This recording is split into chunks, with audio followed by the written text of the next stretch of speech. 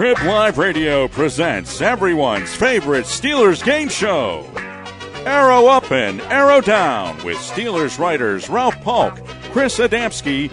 Mike Tomlin likes to play this game. We better be a group that's continually arrow pointed up. And now the Steelers Roundtable gives Arrow Up and Arrow Down on Pittsburgh players. One thing about the NFL, it's always a long season.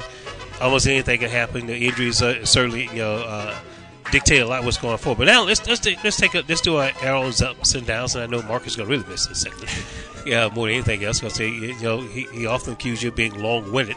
You got to get through it. I'm not going to make that accusation, but I want you to hurry up. Your ups and downs. I'll go up, Sean Davis. I was impressed.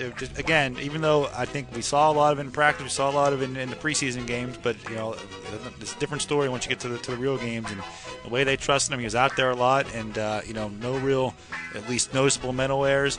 I was definitely happy with him. Arrow down, it's kind of going. We made reference to this already too, and it's kind of a quirky arrow down. But I thought because pretty much everybody who played on Monday was good. Is Marcus Wheaton kind of by circumstances not necessarily of his own that I think that's sad, man, when you become an arrow down by default. but by not even playing. That's not even fair, man. But I'm not even allowed that to happen. I'm gonna have to somehow stand up for Marcus Wheaton. I do feel bad for him. I don't know if he's gonna ever roll when he comes back through no fault of his own. I don't know. I don't know how you take Eli Rogers off the field. I think you'll leave him on the field. Now, do you take? I mean, he'll play. You do know that even our producer Mark Barker looked at you quizzically. Yes. Why is that guy $1? But anyway, you have that right. That's what. Hey, see, you are. Now what are you doing? He's all over the place. I'm dropping things. I know. Breaking things. You're nervous about that pick, but anyhow. Thank you. Okay, are you done? I made my up and down. You go ahead. Here's my up. Mark had a field day with this one. My up, Eli Rogers. And I've been kind of writing a little bit about Eli Rogers throughout the training camp. It fits in well with my down. I'm sold on Eli Rogers. And there's a reason why.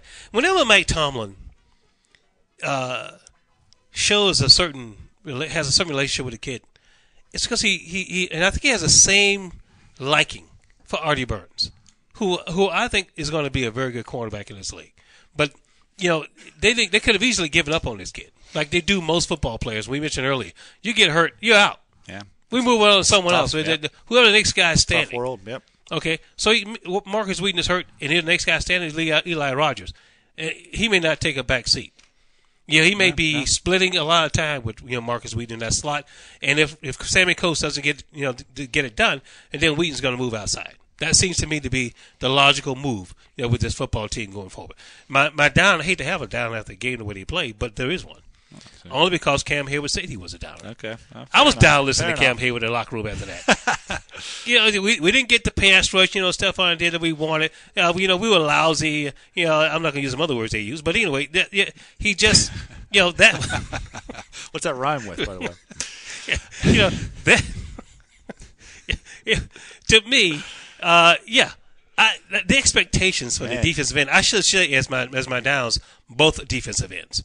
Stephon Tuitt. This is Nick Saban-esque after a 60-point win against a ranked team in Week 1. He was disappointed. I'm betting you 130-16. They should do a much better job next week against the Bengals because they're going to have to. The standard is the standard. The standard, and their guys did not live up to the expectations on Monday night.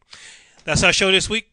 We'll talk to you next week. And who are they playing in Week 3? The Philadelphia Eagles on the road. We'll preview that game. Talk to you next week.